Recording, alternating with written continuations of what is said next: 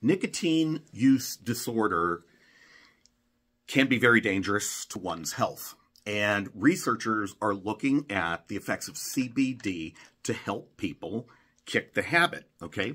So the DSM defines tobacco use disorder as a pattern of tobacco use which is problematic and leads to significant clinical impairment or distress. It involves the smoker using larger amounts over a long period of time and a persistent desire and cravings with no success at cutting down or quitting smoking. It's a terrible thing. I know a lot of people who struggle and they try everything they can. So use is continued despite physical and psychological harm, and tolerance, of course, is most likely to develop over time.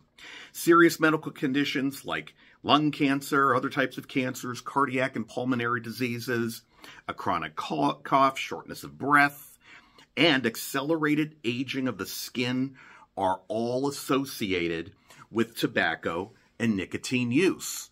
So, researchers are now asking, besides all the other medications and things out there, can we really take seriously CBD as a method, as an all-natural thing to stop smoking?